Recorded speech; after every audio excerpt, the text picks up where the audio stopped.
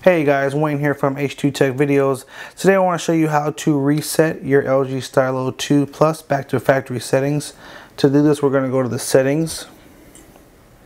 We're going to first go to the general tab and we're going to go down to accounts. Actually go up, it's more close to the top. Accounts and sync. And what you want to do is tap on Google. And then tap on the account, or now upper right corner, tap on the three dots, go to remove account, and then hit remove. Now the reason we do this, press OK, is because Google has a new safety feature that's in place. It sort of helps protect you in case your phone is stolen.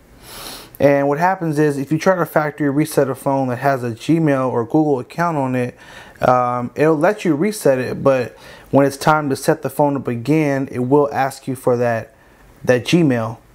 And so if you don't have the password, you can't get into the phone, and there's no way around it. So that's why I always recommend, if you're gonna factory reset, just remove the account first, just to make it easier on yourself. Even if you know the password, take it off anyway and just re-sign back into it after. I've even seen cases where people put the right password in, they go on a computer, they verify it, and it still doesn't work. So to protect yourself from that, just remove the account.